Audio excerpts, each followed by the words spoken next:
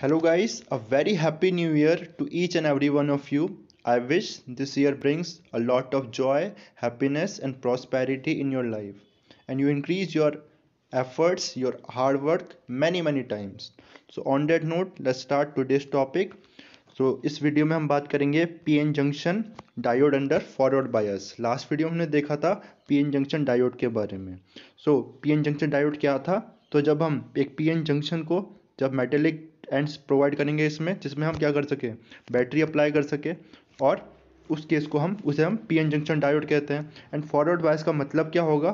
Forward bias का मतलब होगा जब हम पी टाइप, जो पी साइड है, इसको पॉजिटिव टर्मिनल से कनेक्ट करेंगे। ओके, बैटरी के पॉजिटिव टर्मिनल से, और जो एन टाइप है इसको किससे, नेगेटिव टर्मिनल से कनेक्ट करेंगे, तब इसे बोलेंगे हम this is forward biasing. Okay, तो देखो इसे, when an external voltage is applied, V is applied across the semiconductor diode such that P side is connected to the positive terminal of the battery and N side is to the negative terminal, it is said to be forward bias। तो इसी को हम forward biasing कहते हैं। ठीक है, now the applied voltage mostly drops across the depletion region and the voltage drop across the P side and N side of the junction is negligible। तो जब क्या करते हैं, हम बैटरी अप्लाई कर रहे हैं पीएन जंक्शन में, तो हमने देखा था प्रीवियस वीडियो में, this was the P, this was an, और ये क्या था, डिप्लीशन रीजन था। ठीक है, डिप्लीशन रीजन कैसे फॉर्म हुआ था, ये सारी बात हमने प्रीवियस वीडियोस में डिस्कस की थी। ओके, तो देखो अब डिप्लीशन रीजन फॉर्म हुआ, तो यहाँ पर क्या हुआ, there is the potential barrier here. Okay, there is a potential barrier here, यहाँ पर होल्स है और मेजॉरिटी चार्ज कर रही है, यहाँ इलेक्ट्रॉन्स है, और there is the positive charge develop here and there is a negative charge on this junction. This to junction में हम पॉजिटिव और यहाँ पर नेगेटिव है। ठीक है, जिसकी वजह से एक इलेक्ट्रिक फील्ड है और यहाँ पर पोटेंशियल बैरियर है, जिसके कारण क्या होता है, जो होल्स है वो क्रॉस नहीं कर सकते इस रीजन को, एंड इलेक्ट्रॉन इस रीजन को क्रॉस, डिप्लीशन लेयर को क्रॉस नहीं कर सकते। और देखो इस डिप्लीशन रीजन में कोई भी चार्ज कैरियर्स नहीं है।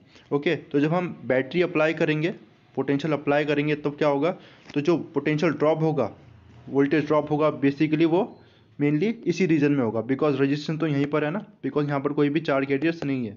कहने का मतलब, जब हम बैटरी अप्लाई करेंगे, वोल्टेज अप्लाई करेंगे, तो ये जो होल्स है इस पर क्या लगेगा, फोर्स लगेगा, they will get energy to cross this junction. ठीक है, तो जो एनर्जी यूज होगी वो वर्क डन कहाँ यूज होगा, इस जंक्शन को क्रॉस करने में। तो पोटेंशियल ड्रॉप कहाँ होगा, इस डिप्लीशन रीजन को क्रॉस करने में यूज होगा। Okay, now this is because the resistance of the depletion region, a region where there are no charges, is very high compared to the resistance of n side and p side। तो मैंने वही बताया आपको, जो depletion region में कोई भी charge नहीं है। ओके, कोई भी चार्ज नहीं है, तो यहीं पर इसको क्रॉस करने में ही एनर्जी यूज होगी, और पी टाइप और इस साइड जो रेजिस्टेंस है उसके कंपेरिजन में यहाँ पर काफ़ी ज़्यादा रेजिस्टेंस है। Okay, now the direction of the applied voltage V is opposite to the build in voltage V not. ठीक है, अब देखो हम कहाँ अप्लाई कर रहे हैं, हमारी जो इलेक्ट्रिक फील्ड है, या वोल्टेज अप्लाई की हमने, P को हमने पॉजिटिव से कनेक्ट किया, N को नेगेटिव से, तो इलेक्ट्रिक फील्ड इज डेवलप। तो देखो यहाँ positive, this is negative, electric field इस डायरेक्शन में, अप्लाइड इलेक्ट्रिक फील्ड। और जो बिल्ड इन इलेक्ट्रिक फील्ड थी because of the depletion region, वो कहाँ थी, तो देखो पॉजिटिव, यहाँ इलेक्ट्रिक फील्ड इस डायरेक्शन में थी। ठीक है, तो जो हमारा वोल्टेज अप्लाई हुआ किस डायरेक्शन में हुआ, हमारा वोल्टेज यहाँ पर हाई पोटेंशियल है, यहाँ लो पोटेंशियल है, और यहाँ पर देखो यहाँ हाई, यहाँ लो, and there is high and low, तो इसके ऑपोजिट में। Okay, so this will, what will it will do, it will decrease this. जैसे जैसे हम वोल्टेज की वैल्यू, जो अप्लाइड वोल्टेज की वैल्यू बढ़ाएंगे, वैसे वैसे ये पोटेंशियल बैरियर की विड्थ कम होने लगेगी। ओके, जिससे वो इलेक्ट्रॉन या जो भी मेजॉरिटी चार्ज कैरियर से वो क्या करेंगे, क्रॉस कर पाएंगे। Okay, they will get enough energy to cross this barrier. Okay, as a result the depletion region with decreases and the barrier height is reduce. ठीक है, तो एनर्जी गेन कर लेंगे इतनी, और इससे जो डिप्लीशन लेयर, जैसे जैसे हम वोल्टेज बढ़ाएंगे, जो डिप्लीशन लेयर की विड्थ है वो वैसे वैसे डिक्रीज होने लगेगी, बिकॉज अब क्या आने लगेंगे, यहाँ पर देखो चार्जेस कैरियर्स, जो चार्जेस है वो अब मूव करने लगेंगे इस रीजन में भी, बिकॉज उन्हें इतनी एनर्जी मिल जाएगी जो हमने एक्सटर्नल वोल्टेज अप्लाई करी उसके। ठीक है, तो वैसे वैसे ये विड्थ कम होने लगेगी। ठीक है, now the effective barrier height under forward bias is V not minus V। तो जो फॉरवर्ड बायस में जो विथ हो जाएगी, हाइट हो जाएगी बैरियर की, वो कितना हो जाएगी, V नॉट माइनस V, ये इफेक्टिव हाइट हो जाएगी। वैसे वैसे वो रिड्यूस होने लगेगी। ठीक है, सपोज 10 वोल्ट थी सपोज क्या था, जो विथ था पोटेंशियल बैरियर था 10 वोल्ट था, और हमने कितना अप्लाई किया, सपोज 8 वोल्ट अप्लाई करा, तो कितना रह गया पोटेंशियल बैरियर की हाइट, 2 वोल्ट रह गई। Okay, if the applied voltage is small, the barrier potential will be reduced only slightly below the equilibrium value।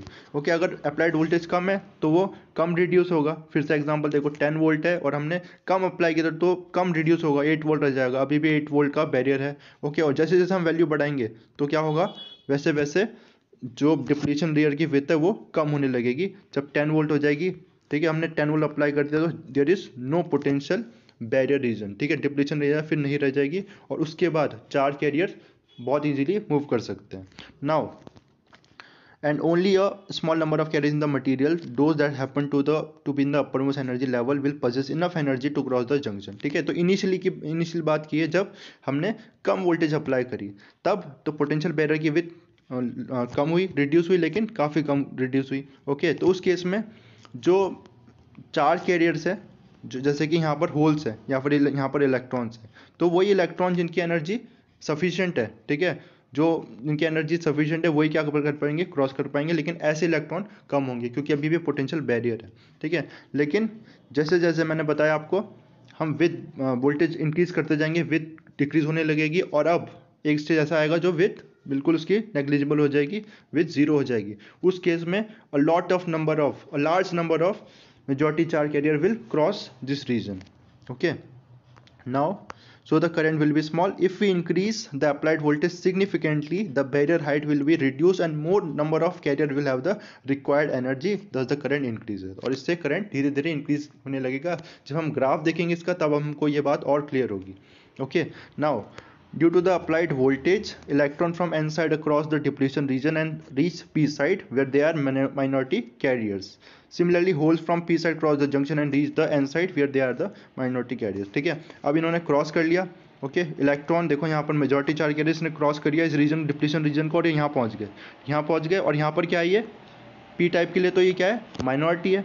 ऐसे ही होल्स यहाँ पर मेजॉरिटी जब इन्होंने क्रॉस किया, ठीक है, under the influence of applied voltage, तो ये यहाँ पहुँचे, और there is holes are majority carriers here.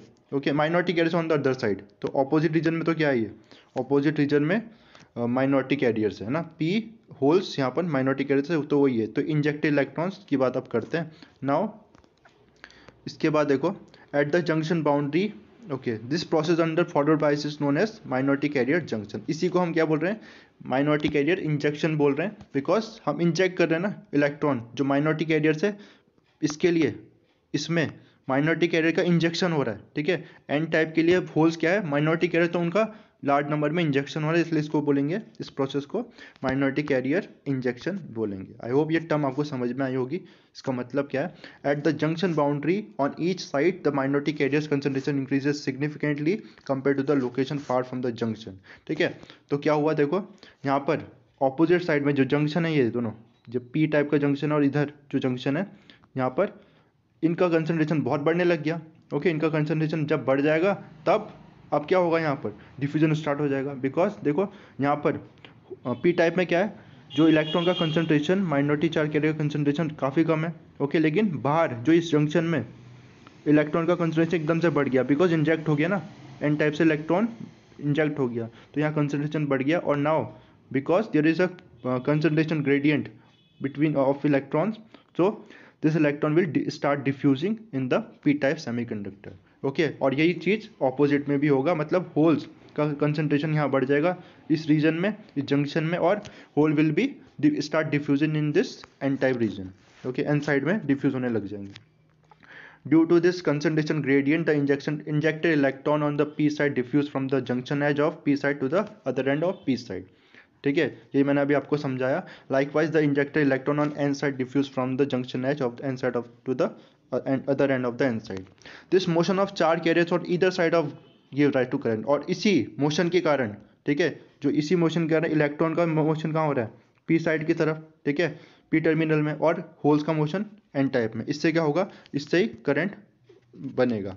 Okay, now the total diode forward current is some of the whole diffusion current and conventional current due two electron diffusion. तो जो current है, diode forward current है, वो किसकी वजह से है, whole की वजह से, होल के डिफ्यूजन करंट की वजह से, और इलेक्ट्रॉन की डिफ्यूजन करंट की वजह से। तो टोटल हो जाएगा, total current will be due to current due to whole and current due two electron. Okay, the magnitude of the current is usually in milli ampere, और जिसका मैग्नीट्यूड किस में होगा, मिली एम्पियर में होगा।